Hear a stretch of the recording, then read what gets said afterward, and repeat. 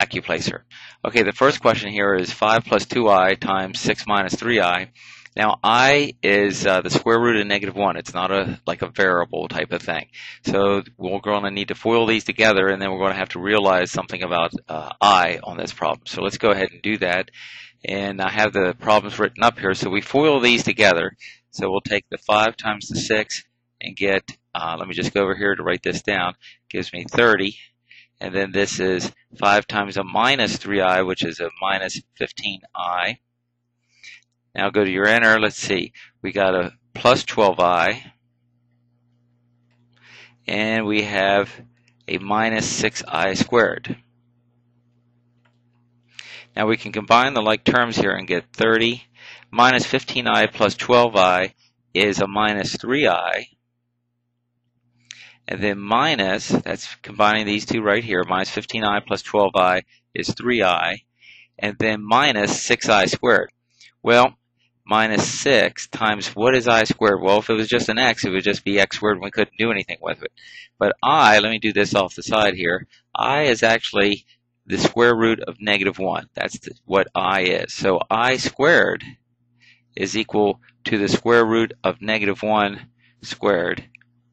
The squared cancels out the square root, so it's -1. So I squared equals -1. That's a fact to know on this.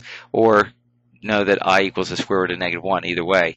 So we can replace the I squared with -1, and that gives me 30 minus 6 times minus 1 is plus 6, and 30 plus 6 is 36, minus that 3i, and that's answer D on that one. Okay, the next one says f of x equals tangent 2x. Now this is a trig question. There's usually about 4 or so on the placement test on the CLM section. You don't have to get any right to pass it. But if you can get a few right, that's always helpful. Okay, wants to know what the fundamental period of f of x equals tangent 2x is. Well, f of x is just function notation for saying basically y equals tangent 2x. Well, the fundamental period of f of x or y equals tangent x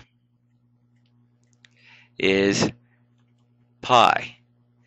And then what you need to do is, if you can hold on to that fact, you divide the fundamental period, which is pi, by the coefficient in front of the x. So pi divided by 2 then would be the answer to that problem, and that's problem number 2. The fundamental period of cotangent x is also pi. These all work the same way here. Then the other ones you might see are sine of x, whose fundamental period is 2 pi, and same way with cosine x, its fundamental period is 2 pi, and then you would divide by the number beside the x.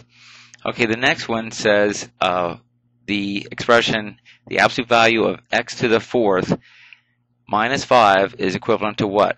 And it gives you some choices. Well, if you take any number and you raise it to the 4th power, it already makes it positive. See, if x is negative or positive, when you raise it to the 4th power, you'll get a positive number.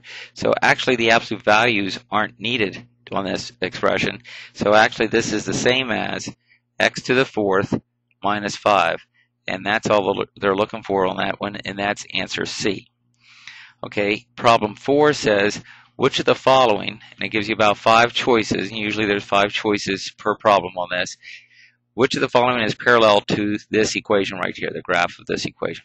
Well, the slope of this equation is 2, and so therefore parallel lines have the same slope, so we're looking for a equation whose slope is also 2. Now if we check the choices here, choice A was 3y plus 2x equals 3.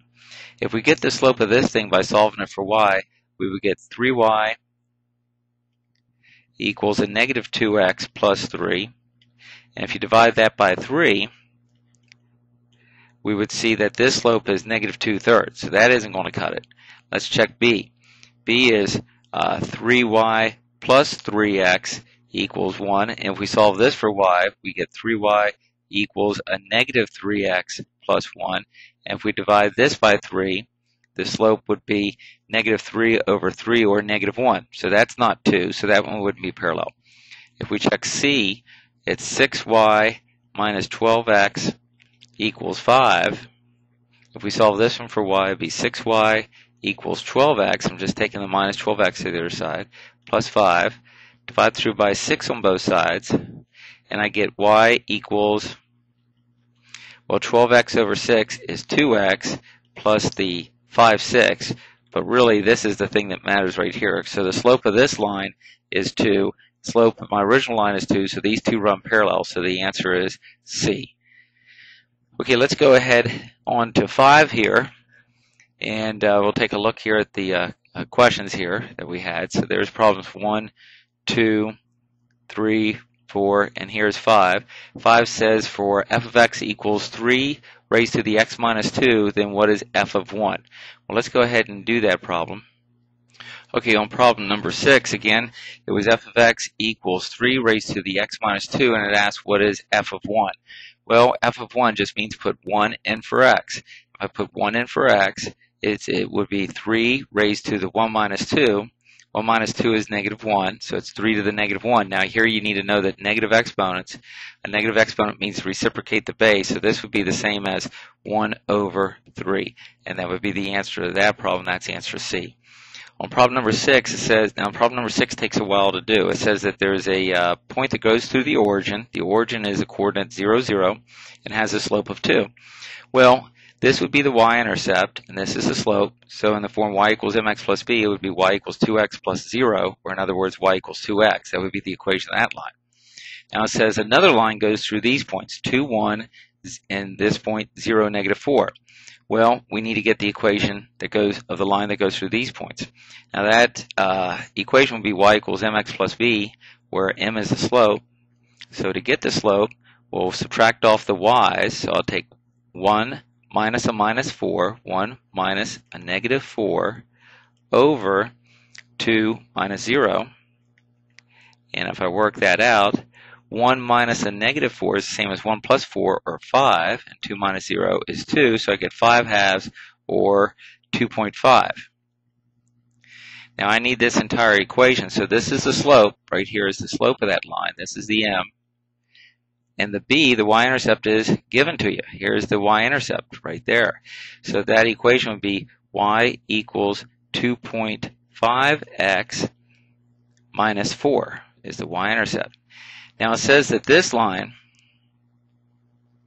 and this line intersect at a point t, comma, r. And it wants to know what is the value of t. Okay, so in other words, this is the x value, this is the y value. We need to figure out what x value is where these two intersect. Well, if y equals 2x here, and y equals the same variable, y equals 2.5x minus 4 here, then I can set these two expressions equal to each other. I can set the 2x equal to the 2.5x minus 4. Now to solve this, I'll add 2x to both sides to get 0.5x, and I'll add the 4 to both sides to get 4 over here. And then I have to divide by 0.5 on both sides. And if I take 4 divided by 0.5, that's the same as 4 divided by a half. And 4 divided by a half is the same as 4 times 2, which would give me 8. So the x part of the point of intersection, the t, right there, is 8. If I needed to find out the r, I would substitute this 8 back into either one of these equations. Like if I substitute, this is the answer, 8. But if I wanted to know what the y is, then I would substitute the 8 in for x, and I get 2 times 8 is 16. Also, that's the same y value if I would substitute the 8 into this one right here.